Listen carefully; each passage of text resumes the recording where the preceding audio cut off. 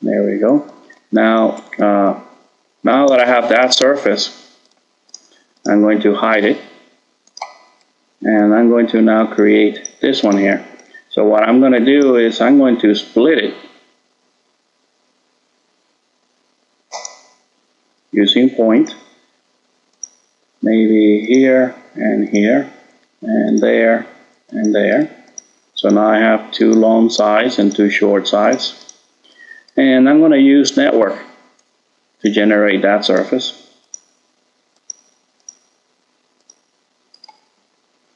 There's all my sides. Here are my options. I click OK.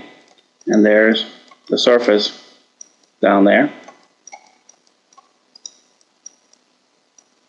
And now I can bring back everything that is hidden. So that's there. And as we can see, there's our last with our shoe sole on it. So let's hide the last one more time. We don't really need to work with that right now.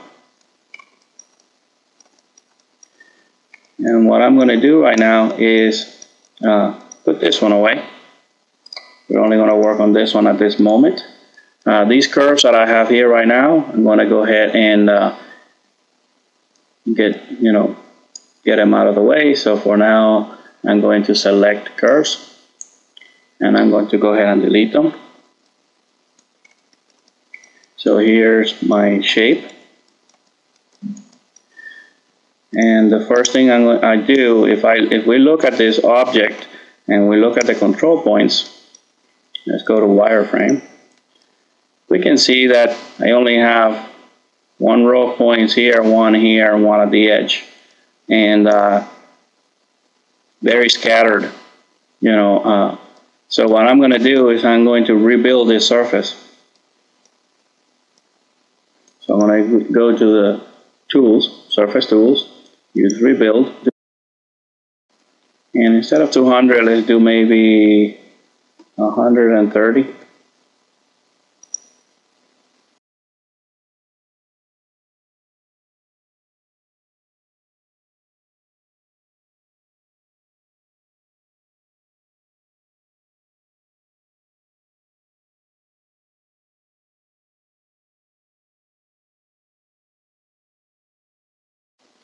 So at this point, I'm going to select all the points in this row except for the edge points. Maybe even that one we can leave out. So starting on the second point, the third point here, I selected all the points that went all the way down to here. And then I'm going to bring out my point selection tools. So let me bring out this guy here. And I'm also going to bring out the point editing toolbar. Here we go. And the first thing I want to do is I want to select now all the points in the U direction. There we go. And now I'm going to deselect some of the points which I do not want to change. So maybe these guys here. Now you have to be very patient on this part here, because we're basically going to design the shape of our sole based on this selection now. So these guys here.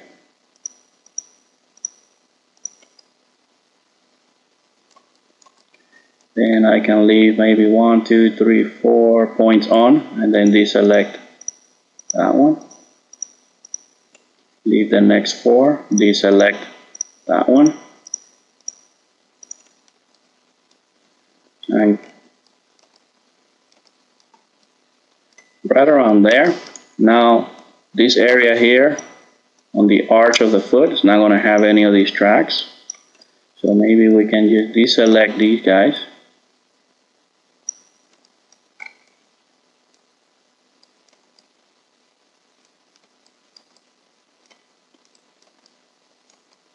Same thing on this side.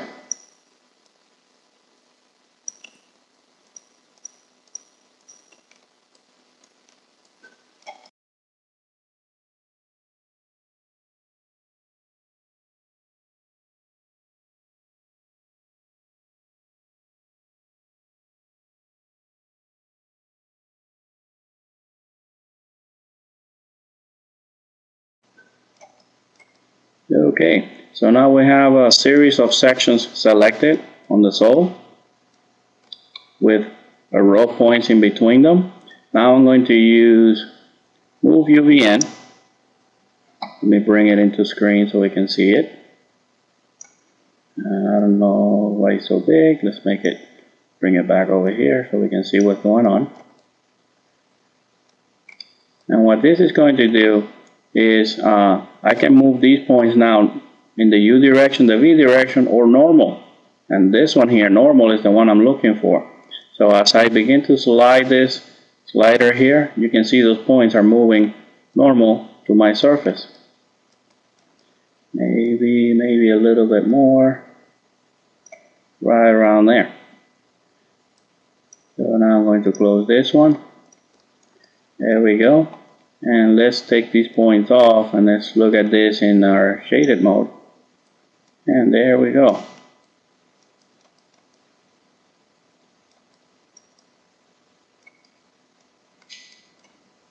Pretty interesting shape, huh?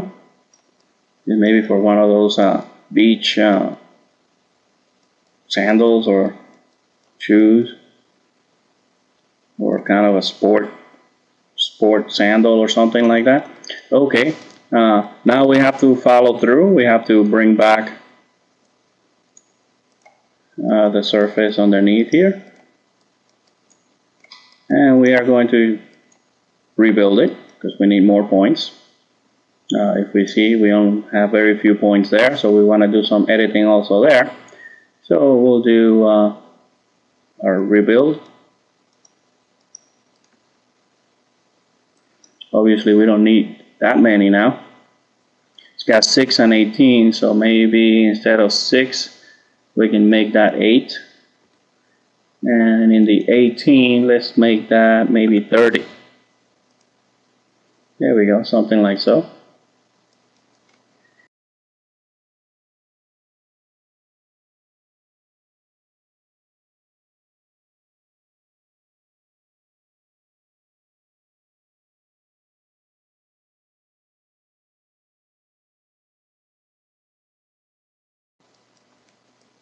Now I'm going to select, using our end objects now, I'm going to select directions both, and there, endpoint, and over here, endpoint. And that pretty much highlighted all the points on the edges. Then I'm going to invert, which highlights all the points on the inside, leaving the edges alone. And I'm going to use Move UVN to bring that surface out slightly. There we go. I'll close some of these toolbars so we can see. And next I'm going to select the areas that I want to form. So maybe bringing these guys here.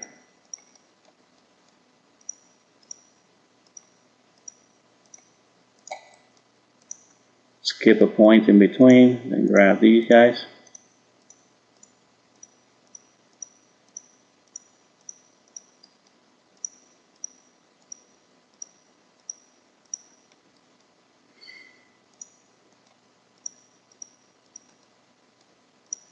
And those last 3. And now we can make those come out some more.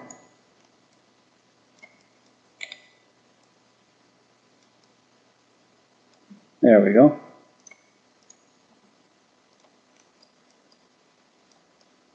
And there's the bottom of our,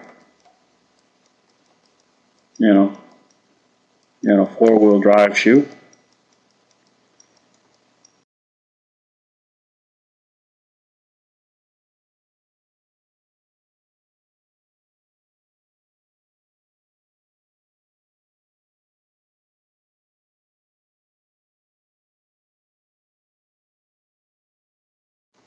And next thing we need to do here is we need to surface the top over here. And actually, what we're going to do now is, if I bring back the last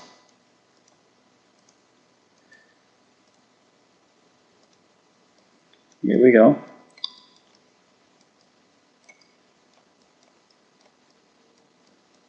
I'm going to duplicate the curve on the edge of the surface right there, and I'm going to hide and hide. And what I'm going to do is I'm going to split. I'm going to pull. I'm going to split this shoe with that line, and then I can delete that. Delete this curve. There. Bring back my my shoe, my last here. And over here, I might need to show my points here and get these points.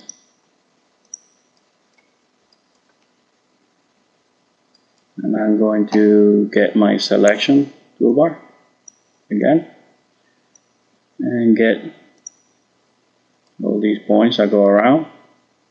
And I'm going to, with UVN, make those guys grow a little bit towards the outside. There we go.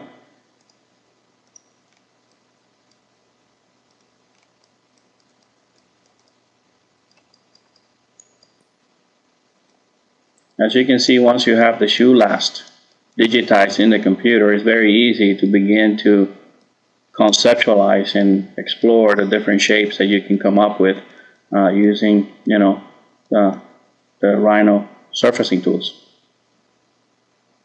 And that's the end.